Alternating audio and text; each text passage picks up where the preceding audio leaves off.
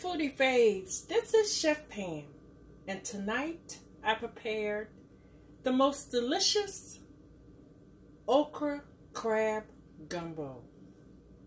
Now we've been over how to make a roux, so you know you have to make a roux to help the thickening of the okra. Browning the okra, cooking the okra to the right texture, no slime in the okra, cooking the crabs to just the right perfection. That is what I've done, making my delicious okra gumbo. Just look at that. So delicious, beautiful crabs.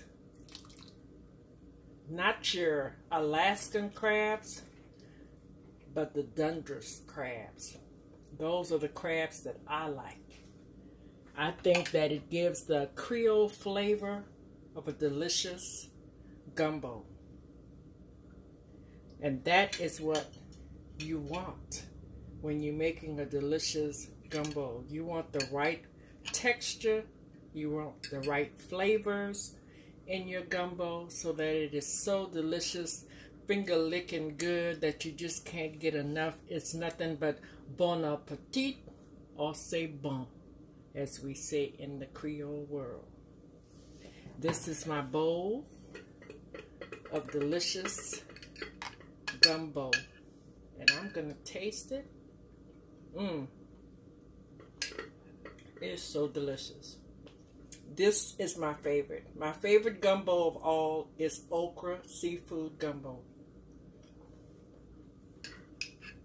because it's just so delicious. You taste all those different flavors just mingling together in that bowl. If you'd like to have the recipe, I'd like you to leave a comment. Let's talk about it, and I can give you the recipe. And then second, I would really like you guys who are watching for the first time to subscribe to Chef Pam Creole Cuisine.